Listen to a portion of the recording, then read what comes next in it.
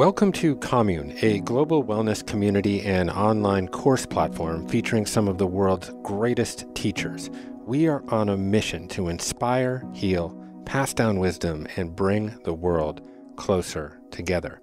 This is the Commune podcast, where each week we explore the ideas and practices that help us live this healthy, connected, and purpose-filled life. Okay, a brief moment at the front here to announce a slightly different approach to the podcast. So first off, I want to express my profound appreciation to everyone who has supported this podcast, our diligent Commune team, all of the brilliant teachers and authors who have been on the show, the mission-driven brands who have provided financial support, and most of all, you, all of the listeners who have helped turn this modest endeavor into a powerful platform for ideas. So in my writings and various exhortations, I have been a vociferous critic of the ad revenue model, which has misaligned incentives in journalism. And while Commune's brand partners have always been in alignment with our message of well-being and sustainability, I want to try to produce this show without any advertisement. Quite simply, I think it's a better experience without ads. This doesn't change the reality that there are hard costs associated with the production of the show, and moreover, there is significant time expenditure. Now, I am committed to helping to build a world where well-being can flourish, and I have to allocate my time accordingly in the pursuit of this mission. So I never want anyone's financial wherewithal to stand between them and the ability to glean wisdom from the guests on this show. So this podcast will remain free to anyone who is interested in listening to it. That being said, if you have the financial ability to support our efforts, I would be grateful if you headed over to onecommune.com/support, onecommune.com/support. You can contribute a few bucks or join Commune membership and get unlimited access to all of our courses. Thank you. And it's an honor to do this work. Okay, on to the show. Today, I am speaking with Ash Ambirge. Ash is the founder of the Middle Finger Project, author of the book, The Middle Finger Project, and the proprietor of Two Middle Fingers, which she wields regularly in her insightful, if irreverent, articles on politics and culture. Ash grew up in a trailer in New Milford, Pennsylvania, which she colorfully describes as Trumplandia. Here is a brief excerpt from one of her articles where she describes this part of rural America. There's a pump and pantry convenience store. 8 miles up the road, there's a Smoke and Joe cigarette outlet. There are numerous firework warehouses, bars that have pencil-scrawled names of the people who are banned that month, and an empty parking lot where the old roller skating rink burned down. While Ash left her hometown and became a published author, she still holds affection for her hometown and its community. So with one foot in rural America and one foot in urban coastal culture, Ash has become a translator of sorts between these two polarized worlds. So on the show, we talk about how differently these two cultures see the world and why, and if there's any hope of us ever coming back together. I hope you enjoy this week's episode with Ash Ambirge. My name is Jeff Krasno, and welcome to Commune.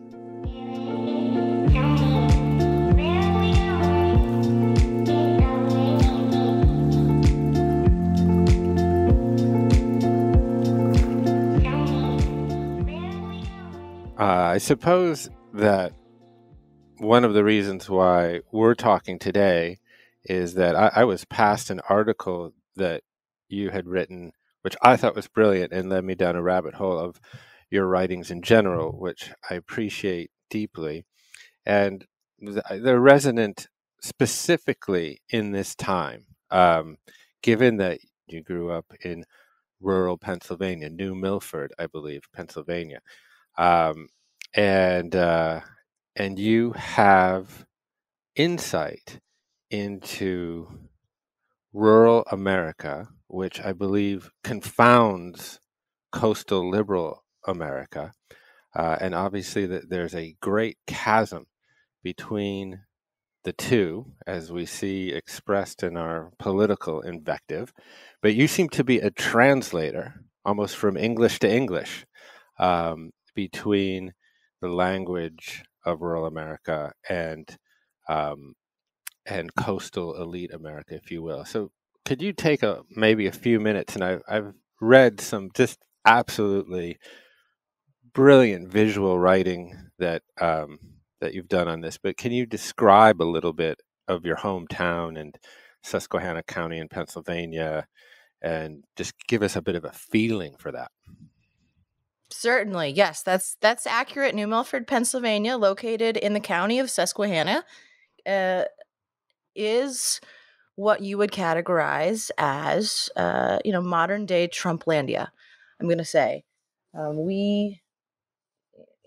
growing up there, it's a very tight knit community, and one of the things that I've been really grappling with is trying to understand what has caused this divide, such a deep divide that's happening right now.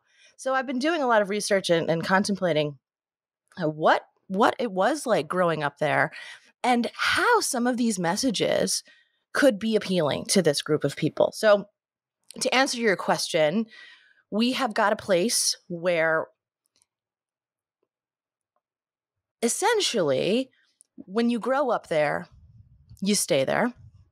Leaving was something that was foreign, and it was something that I did that was, I was kind of looked at like a question mark. Like, well, what are you going to do? Why are you leaving us? And there's a sense of abandonment that happens. But we're talking very small communities that were booming back in the coal ages and have since been on this steady decline that has never gotten better. Most of the population is blue collar, working class, kind of salt of the earth kind of people. They take a lot of pride in that. And honestly, on a whole, they're really good to one another. And I think they really do come together as a community, which is why I think it's also very easy to look at other people as outsiders and say that, well, we're experiencing this, and this, what we're experiencing, is not what you're experiencing. So I think it's easy to create a narrative that has, as you've said, like the coastal liberal elite as the enemy, and anyone who's coming from these rural towns as the victim. I think there is a huge victim mindset, and I think that's perpetuated by a lack of opportunity in general that is felt very deeply. Just to go to the mall, you've got to drive 45 minutes to get anything. So if that's, just what you have to do to get to a store, like a grocery store, then of course, that has a ripple effect with what kinds of opportunities you can have professionally. And I truly, to paint the picture, when I grew up there, it was the kind of place where, yes, we did door-to-door fundraisers for the Washington, D.C. field trip, and everything was very hunky-dory, and we all went down to the local swimming pool, and we had our ham sandwiches, and we were safe. It was very picturesque in that kind of like 1950s kind of way. And every time I've gone back to visit, that picture has changed dramatically. Yeah, I was revisiting the Andy Griffith Show in my mind as you were talking, and I've been thinking about that recently. This kind of town of Mayberry that we romanticize in our heads. We almost see it in black and white, where the sheriff is good natured and nobody ever really goes to jail. Um, and and I suppose, just to kind of put it in a prescient context, here we are 3 weeks or so from an important election. Some categorize it as existential. And while the polls certainly show the challenger, Joe Biden, who actually hails from Scranton, shows that he's significantly ahead in the polls. But of course, we've been here before. In fact, this morning when I went to Real Clear Politics, it articulated that Hillary Clinton actually held a bigger lead in the polls of the battleground states on this day 4 years ago than Joe Biden does now. And of course, given the nature of our electoral system with its college, the outcome may very well be decided in hometowns like yours across the Midwest, as it was 4 years ago. Rural voters in Pennsylvania, Michigan, Wisconsin, Ohio, who decidedly broke for Mr. Trump. So, and many liberals, I suppose, are just kind of pulling their hair out right now, just perplexed how anyone, particularly Christians, can support the president given his rather crude and moral rudderlessness. And you wrote one particular article that just I thought was so helpful and clear on this. And it was called "Why Donald Trump's Crude Messaging Lands with Rural Voters Despite Their Notorious Christian Values." And as I was, I think, intimating before, this article serves almost as a translation from two different kinds of English. And I'd love to get into that because it gets specific about particular language. And I think you decode this language so well. And it starts with a photo of a truck, of a semi that is traveling through Pennsylvania or maybe through the United States. And I wonder if you could just sort of tell us about that truck, paint that picture, and maybe we can get into some of the language that you help translate for us. Sure. Yeah. The truck that you're referencing is part of a series. There is a man actually based out of Scranton, Pennsylvania, who has several tractor trailers that he's decorated, for lack of a better word, with messaging for Donald Trump for president. And some of it would be classified as quite ignorant in many people's books. But we've got language that states things like close the borders, keep Mexican dope down in Mexico, lock her up, build the wall, freedom isn't free, respect the flag.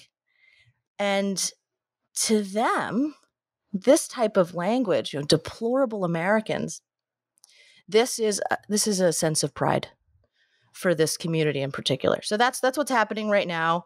I will say that there is this sort of sense of lawlessness that I think goes hand in hand with the appreciation of Donald Trump. You mentioned a minute ago, it's the kind of place where, there's one town sheriff and nobody really goes to jail. I have to say, there's actually no police. I took a screenshot yesterday of someone's Facebook post that really, to give you some indication of where the mindset is. The post said, if one more person asks if we can do Halloween in town, I'm going to lose my mind. We do not have cops. Who is going to stop you? Do drug dealers ask if they can deal drugs every day? No one stops them, and we all watch them do it every single day. So turn your lights on and hand out the damn candy. Coronavirus be damned. So, right. So this is where it's at. They look at themselves as rebels, and they see tractor trailers like this as being rebellious to the establishment. And that's where we're at. We see some of these messages, and I can understand from growing up there why it resonates with them. We've got a lot of discussion around the flag and the current situation around kneeling.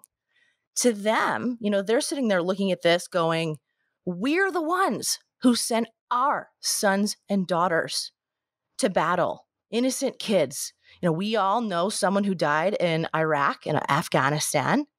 And this American flag represents their memory. So by you kneeling, you're disrespecting me and my family. How dare you? You must be the radical left. That's one example. So yeah, just let's hover there just for 1 minute, because I think this is a potent example. And so on one side, you're saying that these are the families that lost children or children made the ultimate sacrifice to go serve their country and to fight for freedom. And that now we have, kind of in the wake of Colin Kaepernick kneeling, we have this efflorescence of disrespect for the flag and for the sacrifices that many of these people and families have made. So there seems to be a chasm between the idea of disrespecting the flag and peaceful protesting that is wanting to engage in a more open conversation about race.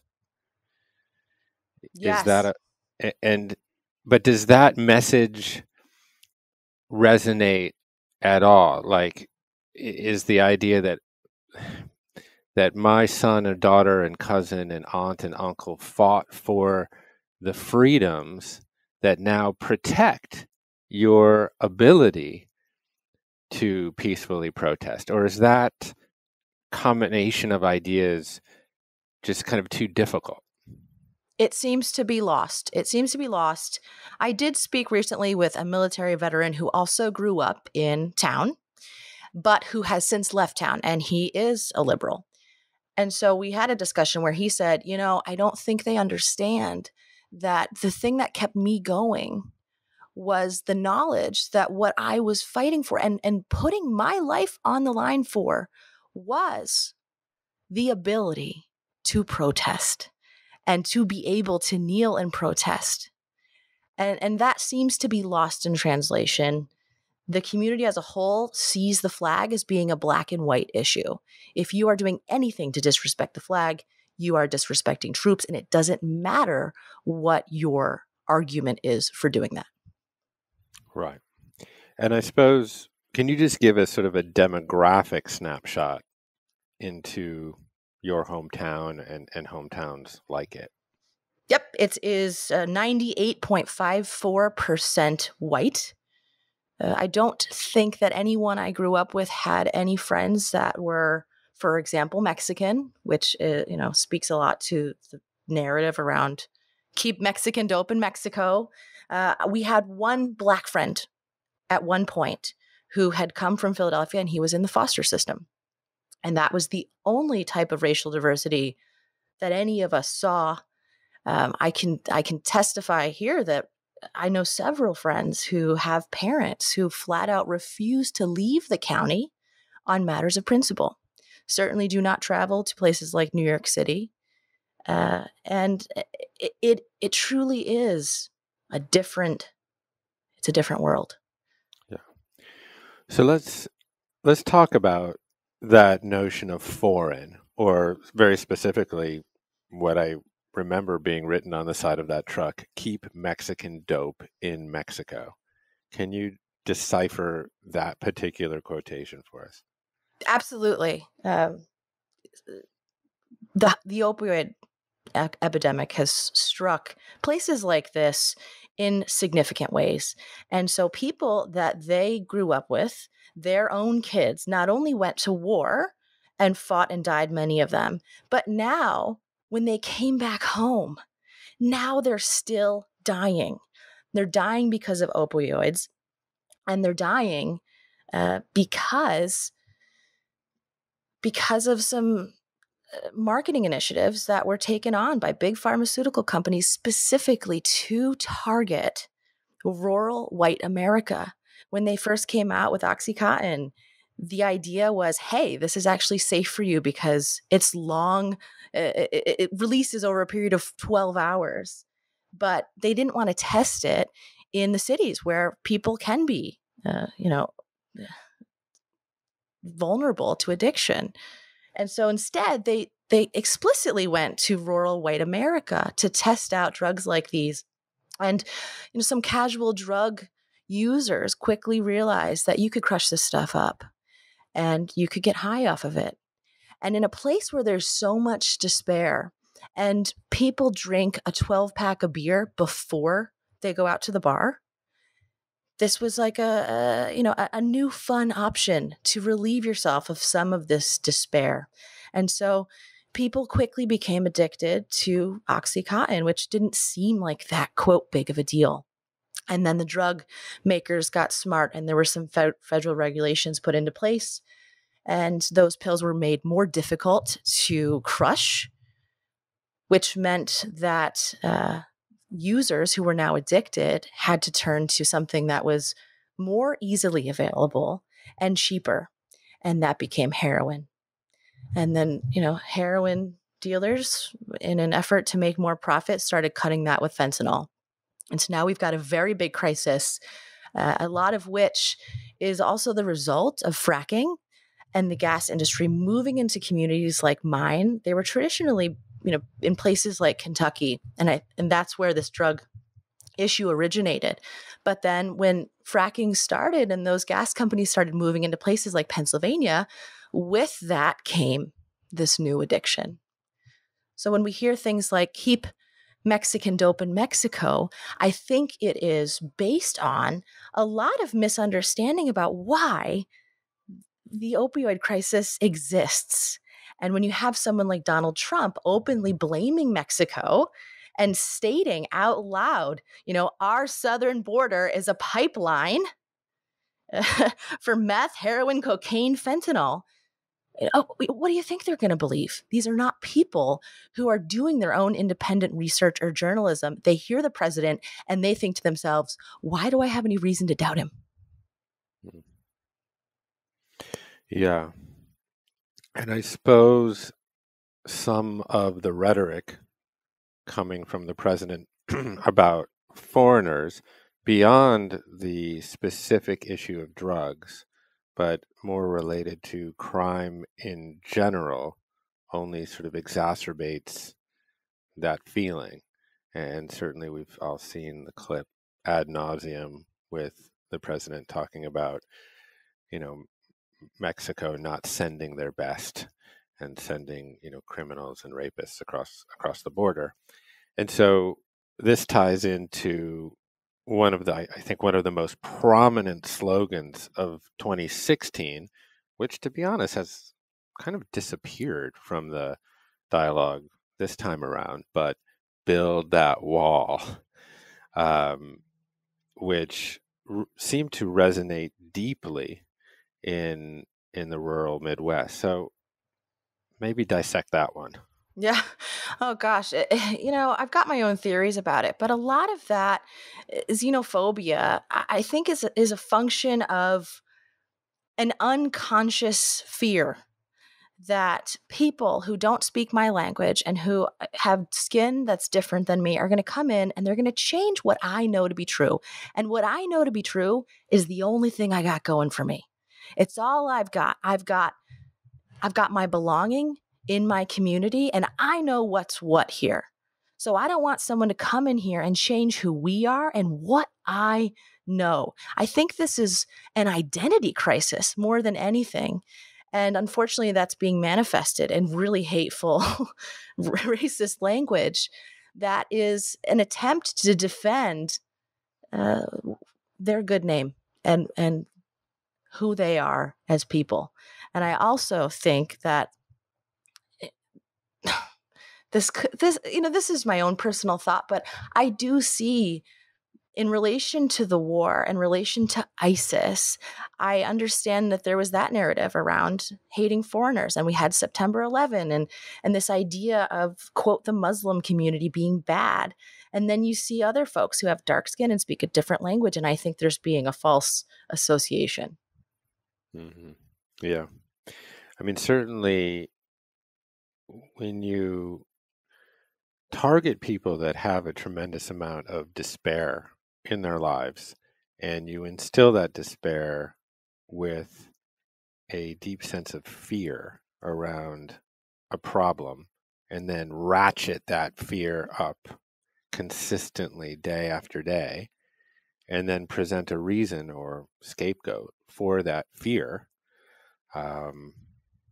you can rule the world. And I believe that has been what we've seen. And I suppose it's like, I don't want this podcast ever to be sort of an indictment of conservative America, because that's actually undoes the entire point.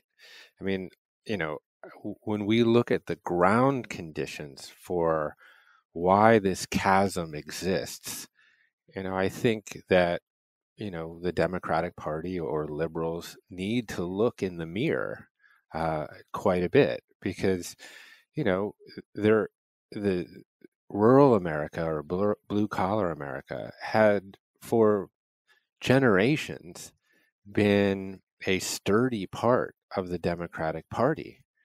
But it feels like the Democratic Party abandoned the interests of blue collar and rural America. Or, a lot of these towns wouldn't have gotten boarded up. So, in many ways, there's this kind of, I guess, arrogance versus ignorance dialectic that seems kind of in stark relief. But when you That's dig a great way to put it. Oh, yeah, but when you sort of dig under that, I think we all share some culpability for the kind of tribalism, that we're seeing right now. Anyways. yeah. Can I comment on that quickly? Please, yeah. I think that relates so much to the dialogue we're seeing around All Lives Matter. And from what I read on that, my read is just simply that there's this sense that, yes, rural America has been left behind. They feel forgotten. It's not like they don't know. They feel very much forgotten. And I think it's kind of like, hey, man, I've been waiting patiently my entire life for someone to give a damn about me and my plight. And guess what? Nobody ever does. We are ignored. I've been on my own my whole life, but you don't see me complaining. And I've kind of worked hard and I've figured it out every single day. So I'd say the same thing to anyone else who wants to try to skip the line and get some kind of special treatment just because, for example, you are Black.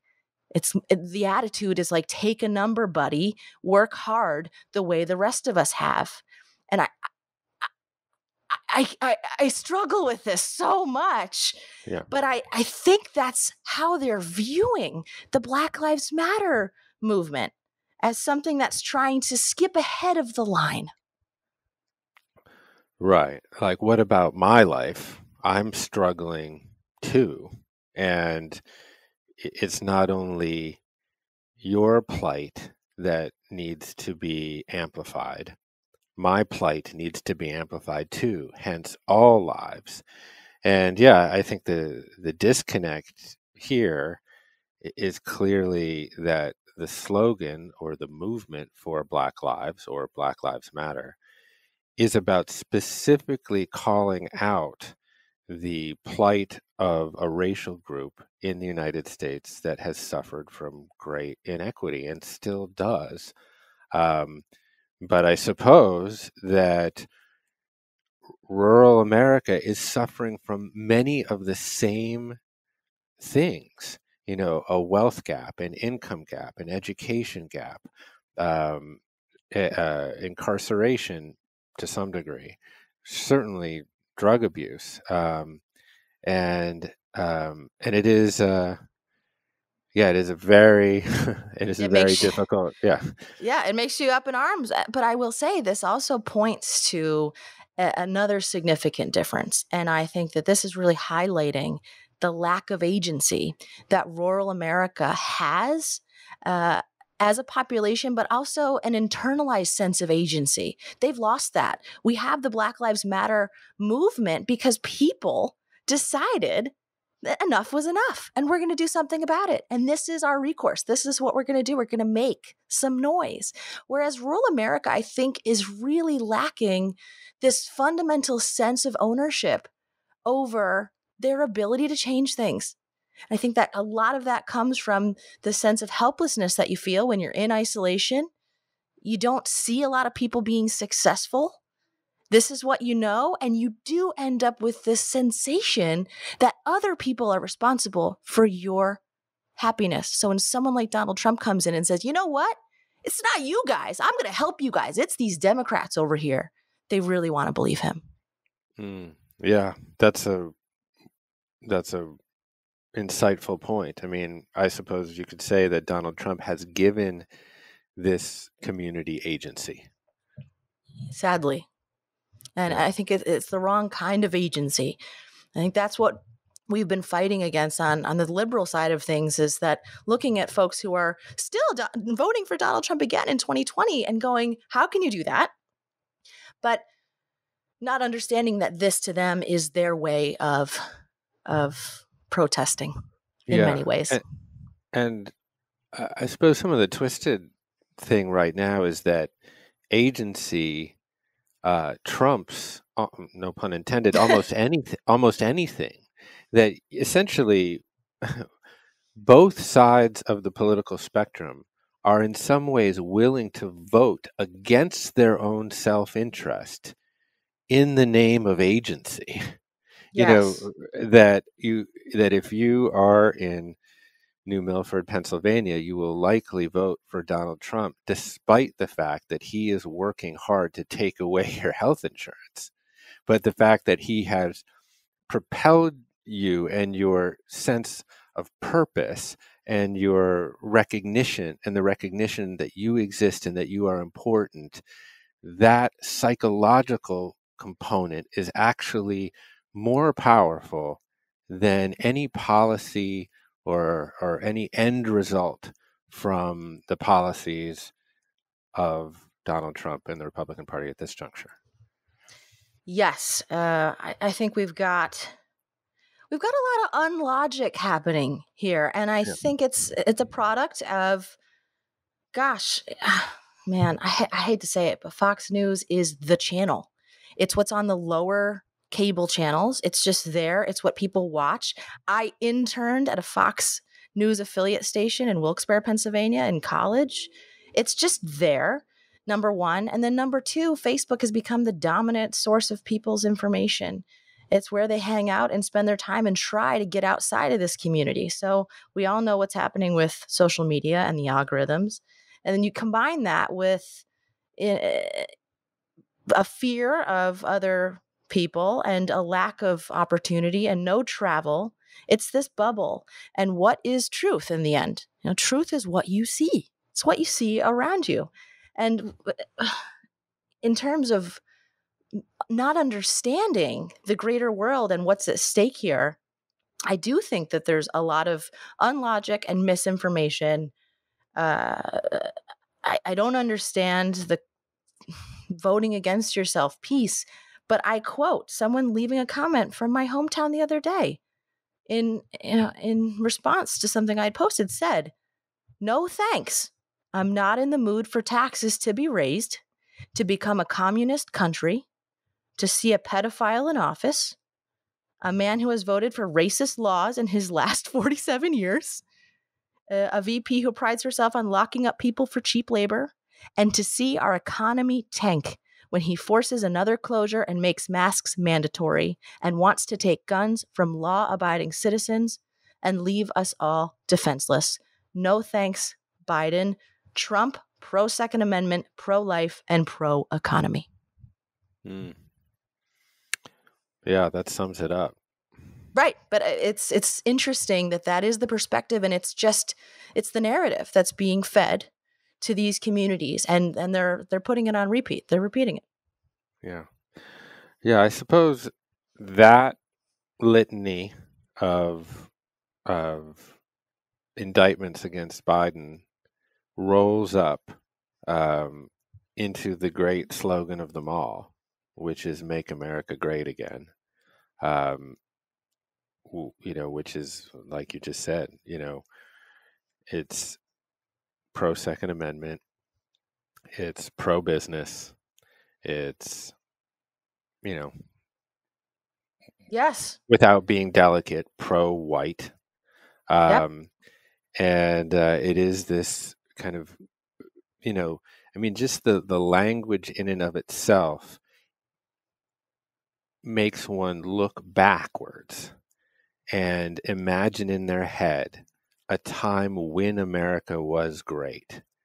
And to me, that what that feels like is this kind of 1950s fantasy, this kind of post-war military industrial complex fantasy when there was tremendous amount of wealth accumulated in the United States, and certainly, suburban and rural economies, were thriving.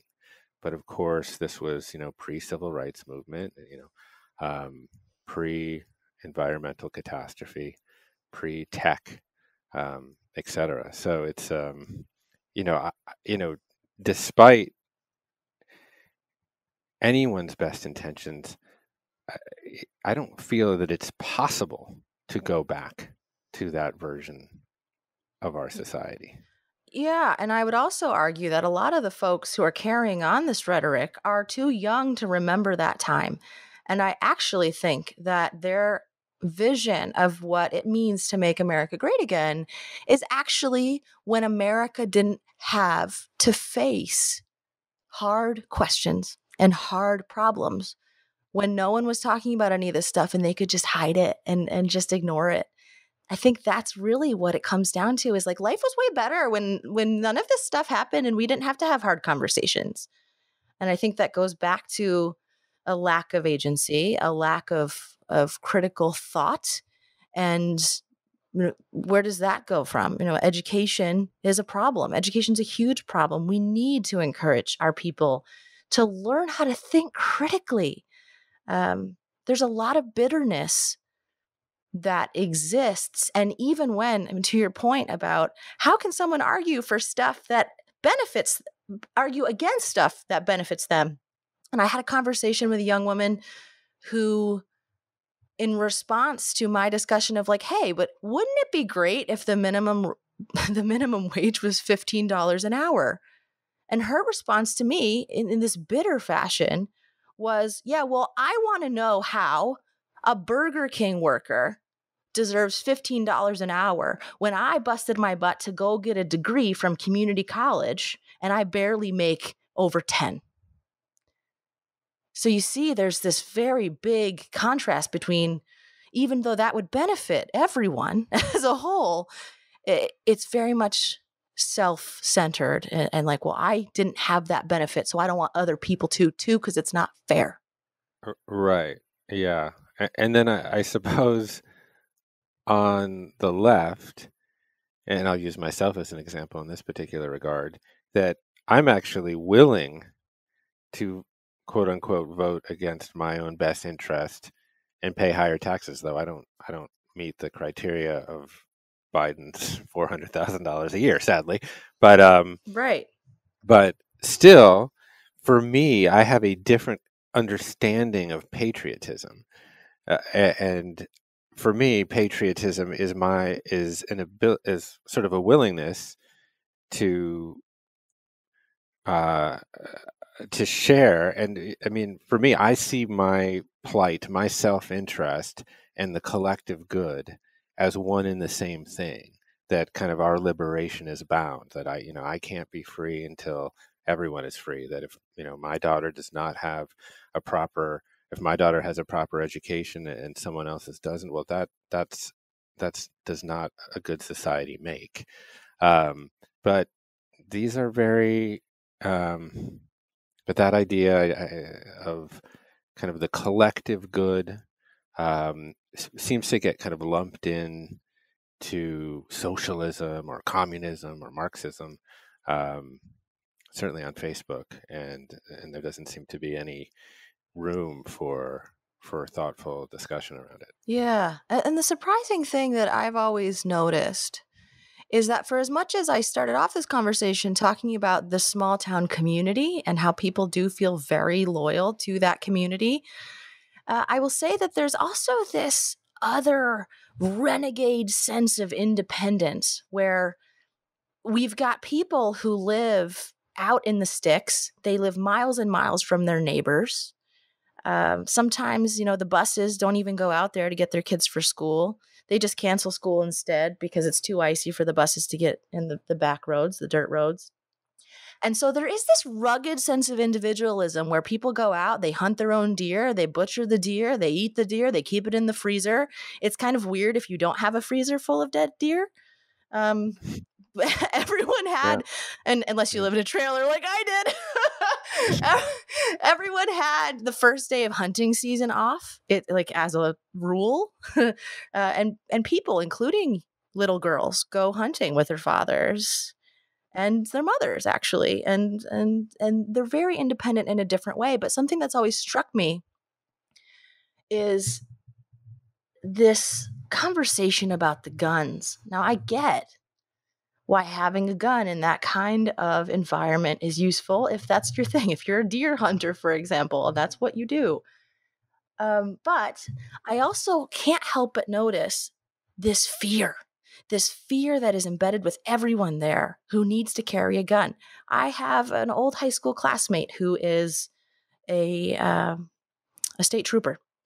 So naturally, he's got a gun, but he's also got an arsenal of guns. And his wife, who is this dainty little beautiful thing, she carries a small gun, like in her, I don't know what you call it, in like a little holster underneath her clothes.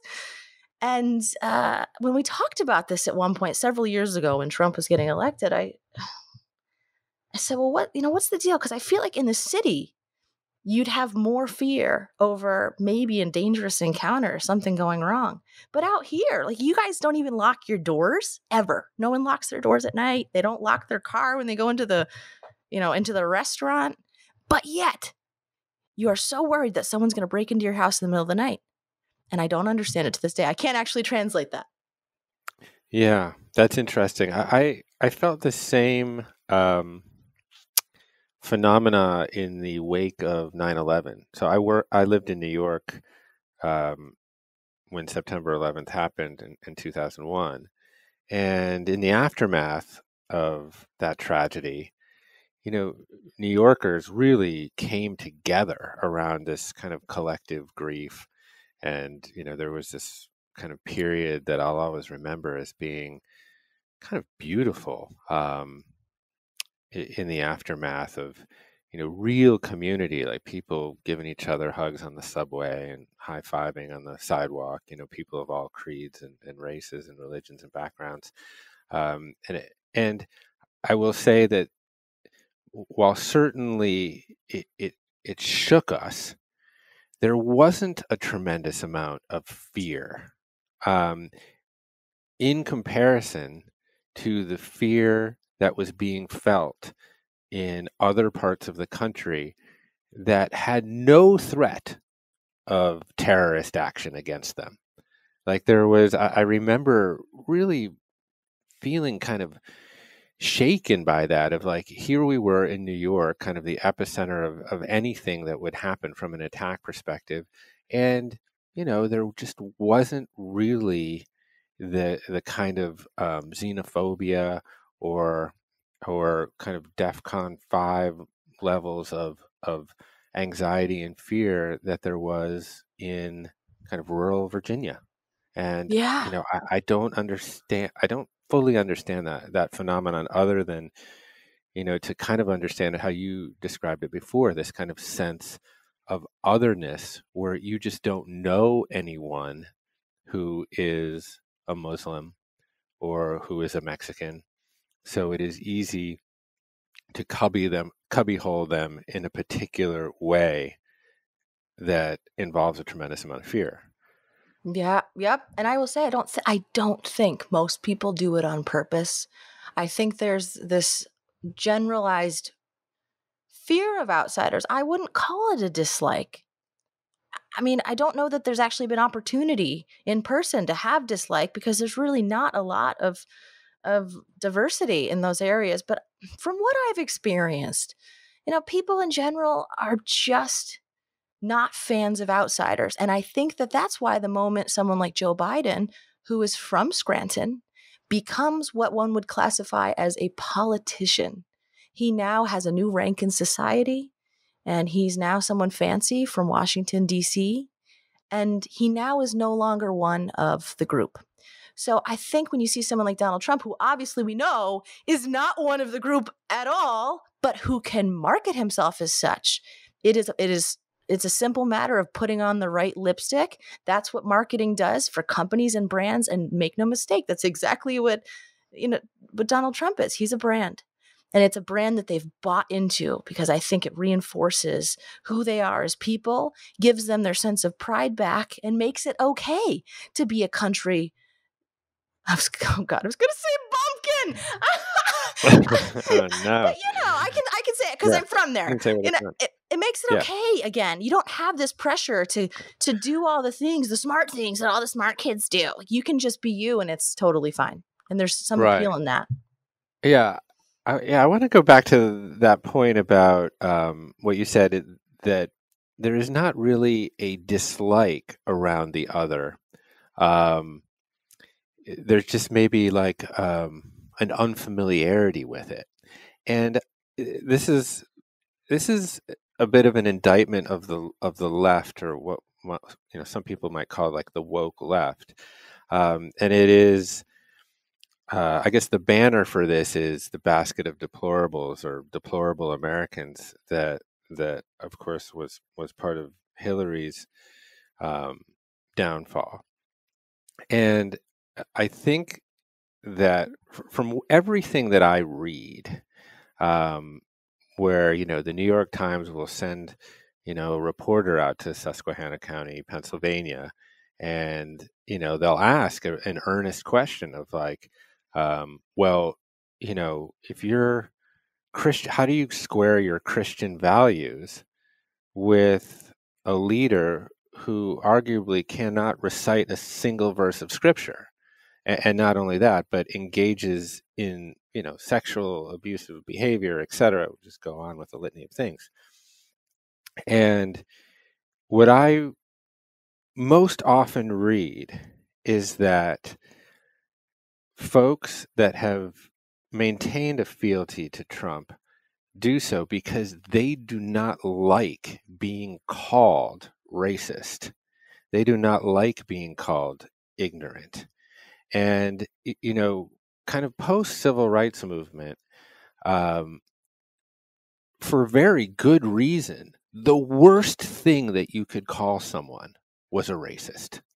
And in the 70s and 80s, that word just rooted in as kind of like the most evil thing that you could be. And that's good. That's good for society. That's good for the kind of vision of equity that almost all of us share. But when that word became so toxic, it became a weapon. And there is a tendency on the left to expand the definition of racism kind of almost all the time, because, and a lot of it is rooted in good intention, like we want to eradicate it. But because we keep expanding the definition of that word to include almost anyone who is not engaged every single day in tearing down the systems and structures that perpetuate inequity, people feel attacked. They feel like they're being cubbyholed as this awful, toxic thing. And I felt that really took root in that comment, that Hillary made around basket of deplorables. And, again, I would kind of really question the left and our use of vocabulary in this regard, that it might not be the best strategy to continue to point at people from Susquehanna County and other counties like it and deem them racist. Oh, yeah.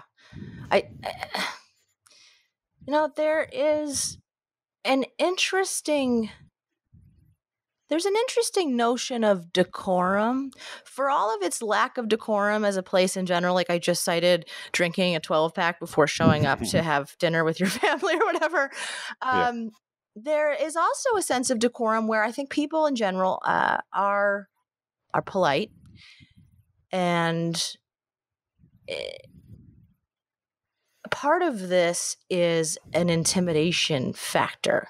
If you don't know how to talk about something and you don't understand the complexities of it, then it becomes much easier to say, you know what? No, screw that. This is all a bunch of, political nonsense. They're very anti being PC because it feels too fragile. But I will say, I mean, I can remember from personal experience when I first studied abroad, when I was in college, and I came back. I actually came to Costa Rica for my very first experience. And of course, I'd fallen in love. I was 19 years old. Of course, I came back just all oohing and eyeing about this, this Latin lover, if you will. And I distinctly remember my best friend in the world. I was at her home, and they were from a quote good family. And her mother said to me, that's great that you had such a nice time. And I'm glad you fell in love. Just remember, though, you're not going to bring him home and marry him. And it was very matter of fact, but it wasn't out of disgust necessarily. It wasn't an angry rant. It was just very factual. Later, I went on and I brought actually, I brought a Mexican guy to her daughter's wedding. And, it's very polite. No one is saying anything racist. No one is actually acting racist. But there is this subtle question in the back of everyone's minds. Is she really gonna be with that guy? And I think it goes back to this fear of outsiders. They don't trust anyone who's not from there. When I first left town and I had, a certain set of accomplishments under my belt, I came back to town to visit a couple times thinking I was going to be welcomed like a football player goes back to their hometown and there's people are excited.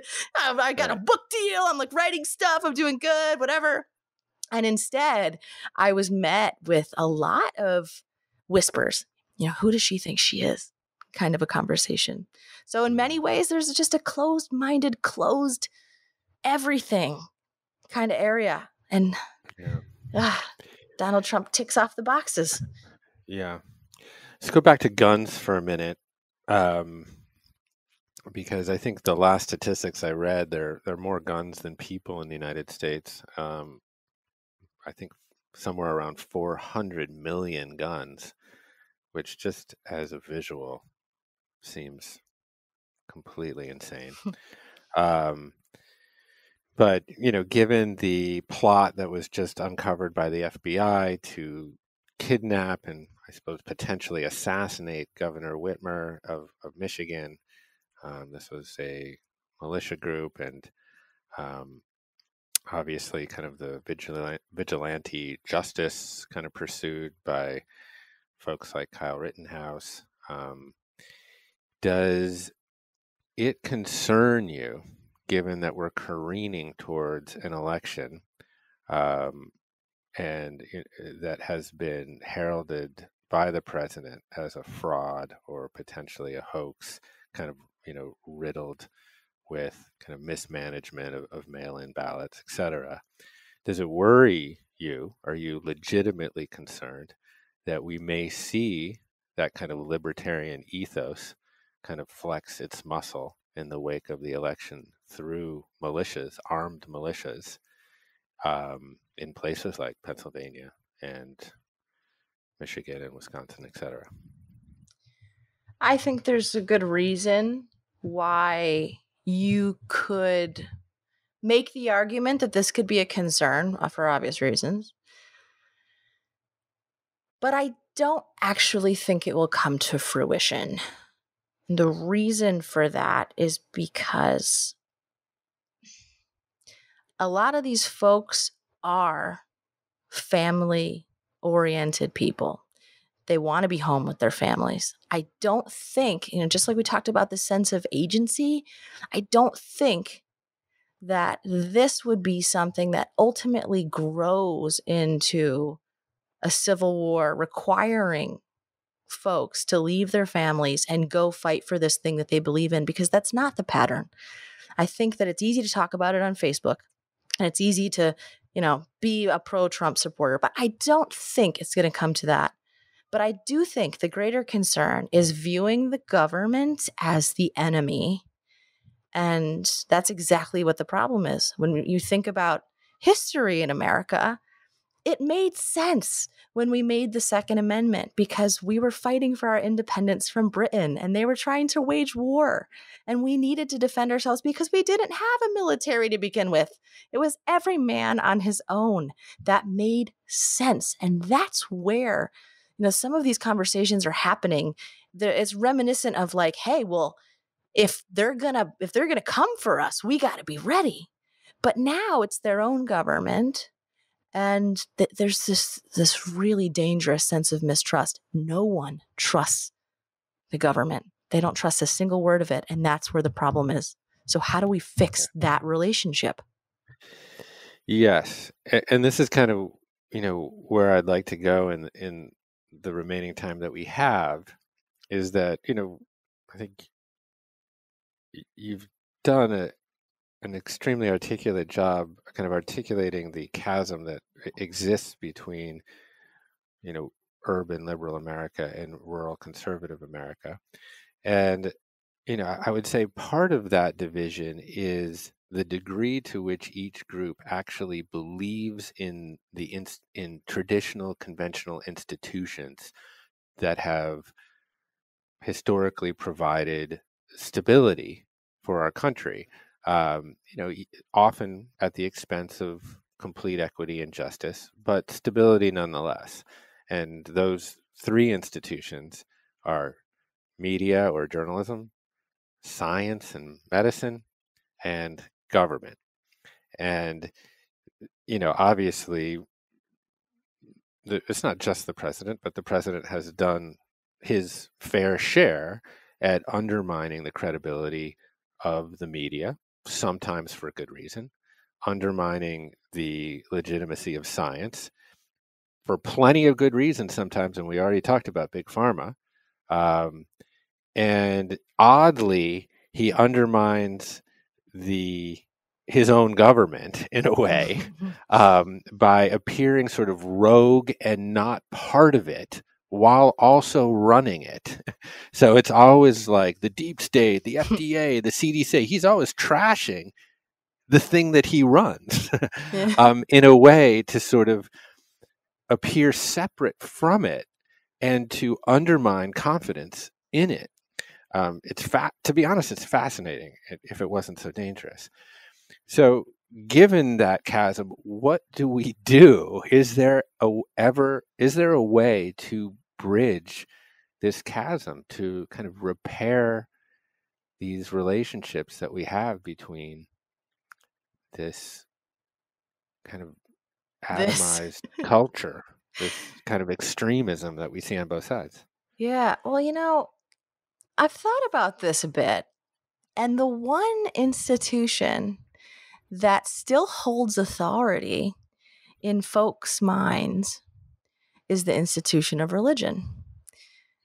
And in many cases, a lot of these people are just single issue voters who are voting black and white, pro-life. That's it. They don't know about politics. They aren't reading the New York Times. They're not getting involved.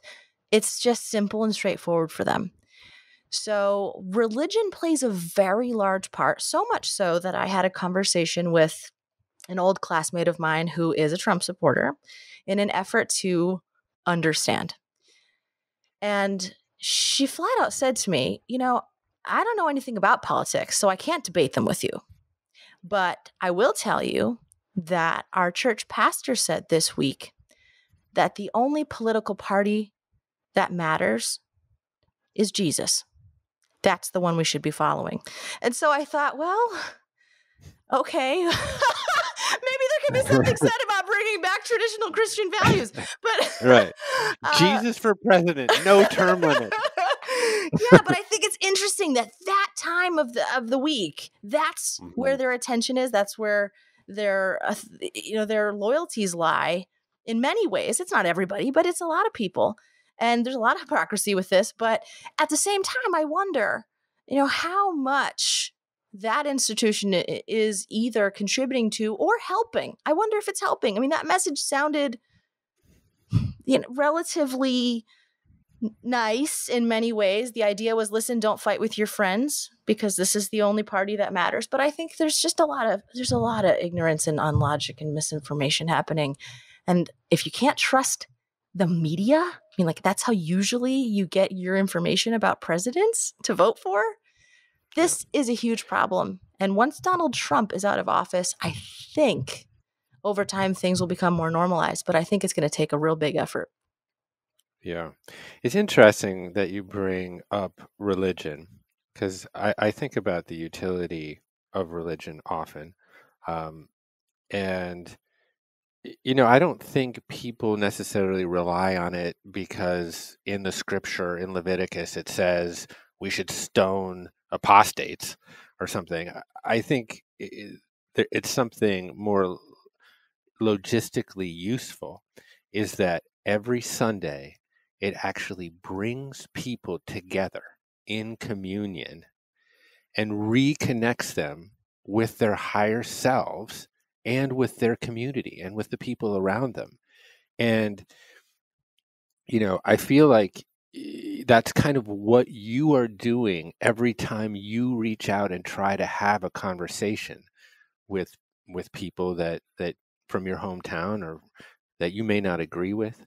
But it is that sense of communion and coming together in an atmosphere where you are your highest moral self.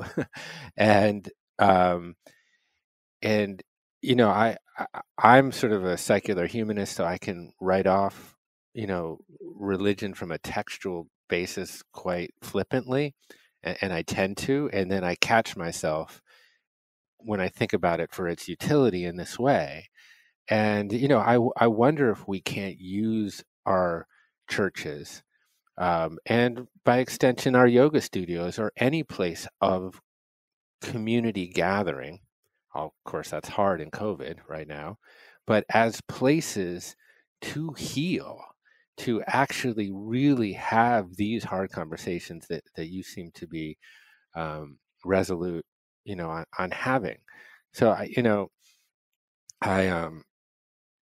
and it's the abortion issue, which when you talk about the single issue voter, and I wonder how you feel about this, because I have been debating this with many of my liberal friends, and for a man to talk about this it's almost like I'm galloping down the third rail. But I wonder sometimes if the Democratic Party could not be more open to a broader set of conversations around abortion, recognizing that many people that hold a very strident pro-life opinion are doing it not from a place of denying women their rights, but doing it from a place of deeply held morality. And it's almost like we have to strip back the exterior, the policy, and almost reconnect with people on a heart level. And then also, just kind of from a practical point of view, if the Democratic Party were open to a plurality of opinions around abortion, it very might be the dominant party for generations. So I don't want to put you on the spot about abortion necessarily. No. But and I say this, as someone who supports a woman's right to choose, but I'm also trying to kind of open my mind and look at it both from a perspective that recognizes the intention of a person's policy and also from sort of a politically pragmatic one. Yeah, I'm analyzing this in my mind in relation to what I've experienced personally in rural America. And I have to say, I don't know a single person from there who's ever had an abortion. And I'm also observing that it is very much the cultural norm to simply have kids. It's kind of what you do. There's not a lot. There's not a lot to do. So I think that kids bring a certain sense of meaning and purpose to their lives. So I'm looking for the deeper layer here beyond the religious argument. I'm looking for the deeper layer of how this really contributes to their identity and why it matters. And there's also a certain thing flicking around in my brain here about going back to the sense of unfairness, where we talked about the girl who was mad about the idea of raising the minimum wage to $15 an hour because it's somehow unfair to her. There is a victim mentality. So in this way, I almost wonder if there's a sense that, I had to just suck it up and do my duty as a person and a human being and a mother, and this is my lot in life. So by you having an abortion, you're cheating. There's almost this sense of like, you're getting one over on me. You're not doing what's right. And I had to suffer, and I am suffering, even though I'll never say it out loud. Yeah, it's food for thought. Food for thought. That is interesting. Yeah. Yeah.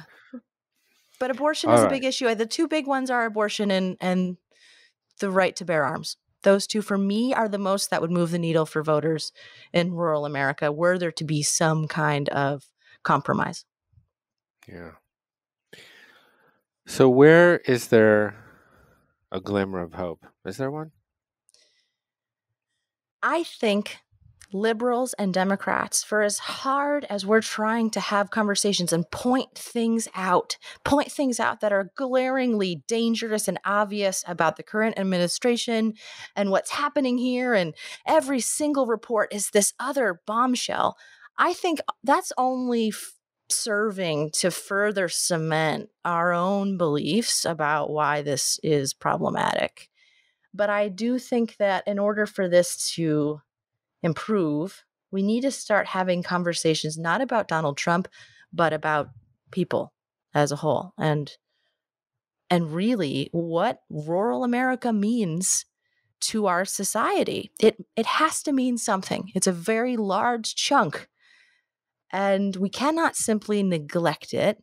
There have been articles written by certain scholars who have just flat out said, hey, man, if you live in a small town that's dying, it is your duty to get out of there because nothing's going back. Manufacturing ain't coming back, and you have to leave. But where does that leave us as a nation?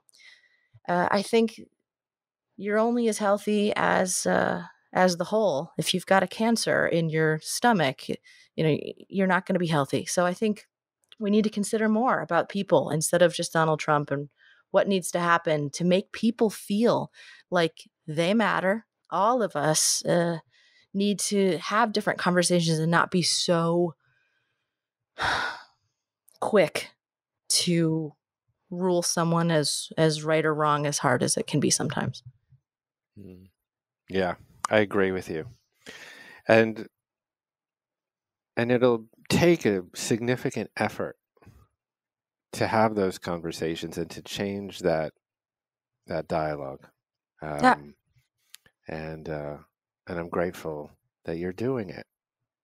I'm trying. So. I think I've been blocked by many people, but I'm trying. That's okay. I've thought so often there's an organization called mainstreet.org, and they are on a mission to go into formerly thriving towns that had these main streets and work with people in the local community to start their own businesses and become entrepreneurs and take ownership over their town and see if we can revitalize some of these areas. And there's something to be said about that. I think this is very important, giving people back their sense of agency. It's what I focused on in my book.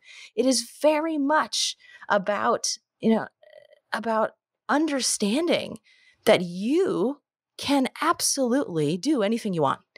Yeah, you can. The internet has empowered us in ways that no one realizes because all they're doing is sitting around still chatting on Facebook. But it's not just a tool to communicate. It's really a tool to create and to better oneself. You don't have to be in a big city anymore. And I don't think there's enough conversations about that. I think more conversations about that need to be had. So that way you're not sitting in a small town in rural America depending on other people to come and save you, depending on the church to tell you how to be a good person, depending on whether or not someone's going to give you a refund check and if that's going to let you survive. There needs to be more discussion and more action around agency. And I think that will be a great healing mechanism for folks when they feel like they are not victims anymore. And then they can vote according to things that aren't a matter of survival for them.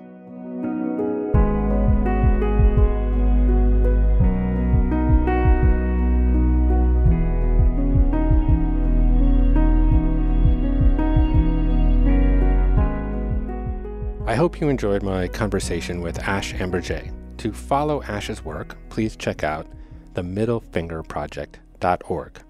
And as always, please feel free to email me at jeffk@onecommune.com with any comments or questions about the show. I read every email.